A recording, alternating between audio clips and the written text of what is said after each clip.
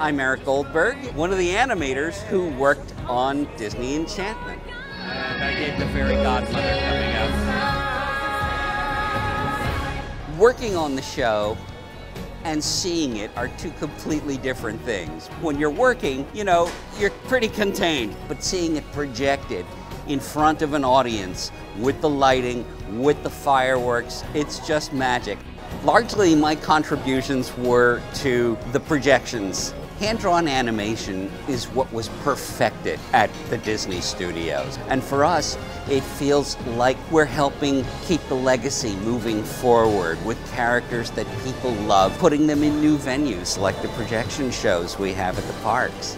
I've done a lot of work for the theme parks, and some of my favorites are the Three Caballeros Gran Fiesta Tour at the Mexico Pavilion in Epcot, Mickey's Not So Scary Halloween, that was a great fun one to do for here at Disney World, and I was the animation director for the new Cirque du Soleil show, Drawn to Life.